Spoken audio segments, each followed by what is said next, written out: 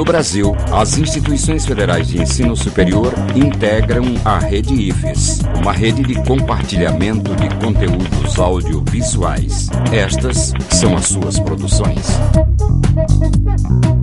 Olá para você que está ligado na programação da TV Universitária. Começa agora mais uma edição do Circuito Universitário.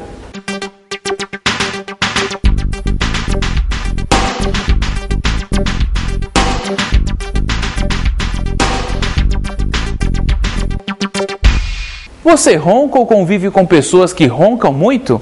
Realmente, esse é um problema que atinge muita gente. Segundo a pesquisa de uma fundação britânica, 1 em cada 3 pessoas perde quase 23 dias por ano por causa do ronco do companheiro ou da companheira.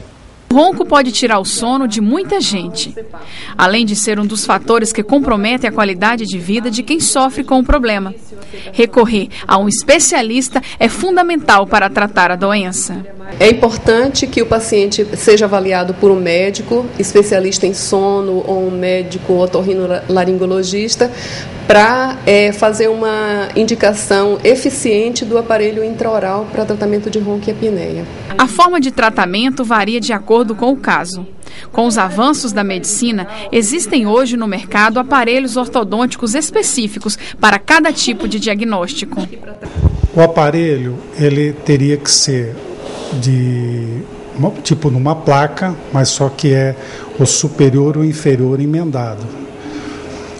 O avanço que você pode dar na mandíbula para desobstruir a parte da faringe seria de 50 a 75 no máximo, mas o ideal é 50% do avanço total que a pessoa tem.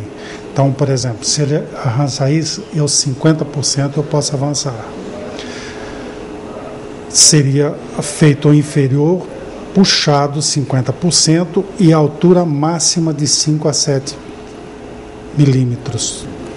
Puxaria essa parte aqui para frente, desobstruindo as vias aéreas, que aí então iria pela maior abertura, não teria aquela pressão na passagem do ar. O exame é realizado através da polissonografia, que monitora o sono do paciente durante a noite. Ele é feito em clínicas especializadas no assunto. Aqui é a polissonografia, é o exame básico para fazer diagnósticos de distúrbio do sono. Nesse paciente, por exemplo, ele é um grande roncador e tem muitas apneias durante o sono, são paradas da respiração.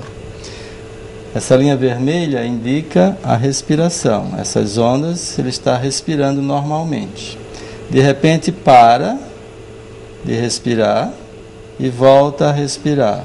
Logo após, tem outra parada da respiração, volta a respirar. Mais outra parada, volta a respirar.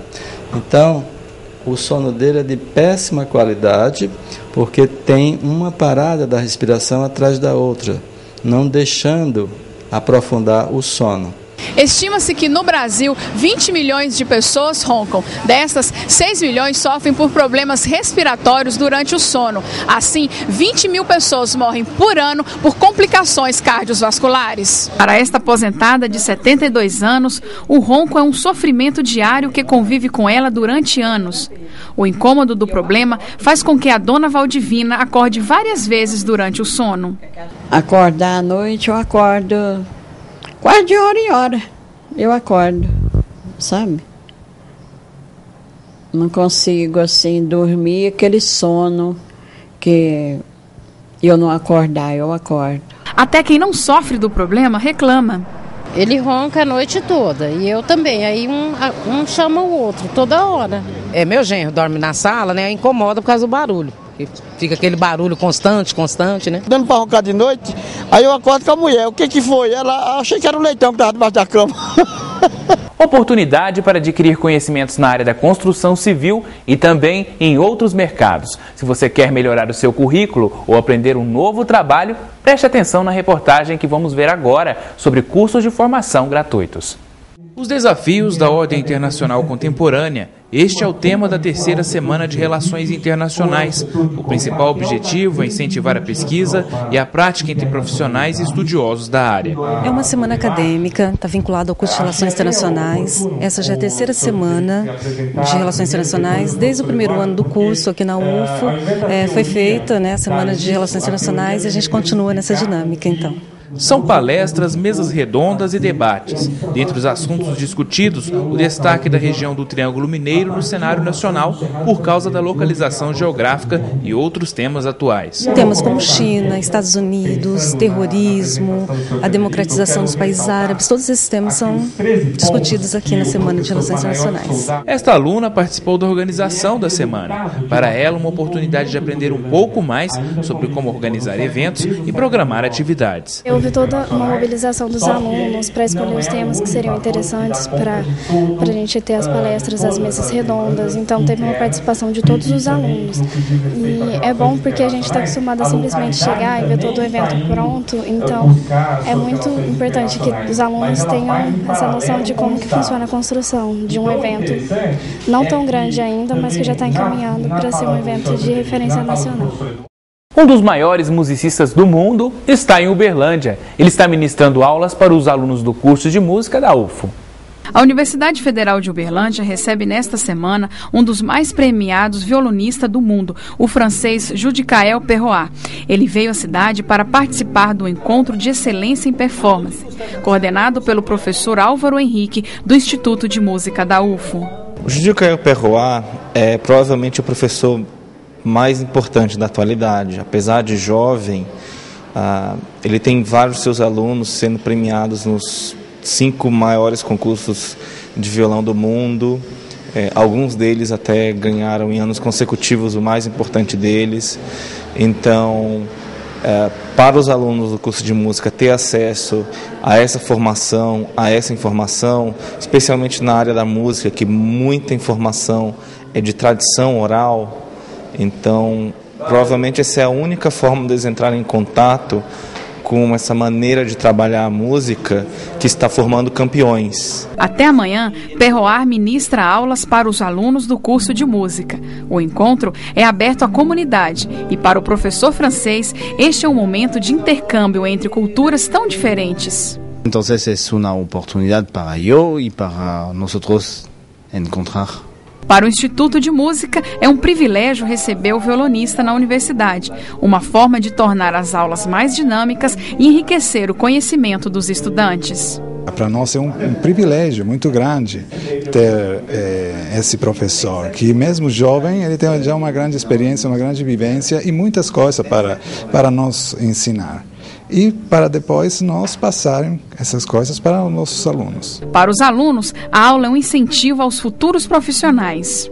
É excelente poder tê-lo aqui no Brasil, passar uma semana aqui na universidade com a gente, né? Então, assim, é realmente um privilégio, graças ao professor Álvaro, ao edital que saiu da UFO, né? Está sendo possível ter esse grande professor aqui com a gente. Confira agora a dica de português.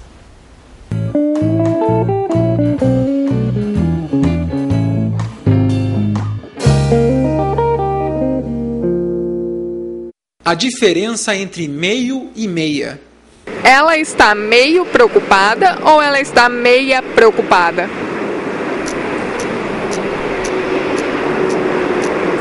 Não sei te responder, não. Meio. Meio? Ela está meio preocupada. Meio. Por quê? Ah, não sei. Eu acho só. Não sei dizer. Porque não existe meia nesse caso. Quando a palavra estiver na frente de adjetivo, ela fica no masculino. Por exemplo, ela está meio preocupada. Maria ficou meio assustada com as imagens. Já quando antecede um substantivo, a palavra muda de acordo com o gênero. Acompanhe. Eu quero meia xícara de café e meio pão francês. Você acompanha outras dicas em nossa programação. Até a próxima!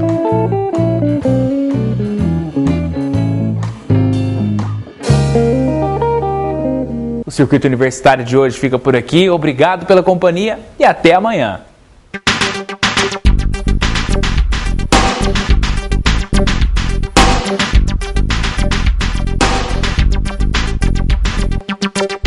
TV Universitária, construindo conhecimento.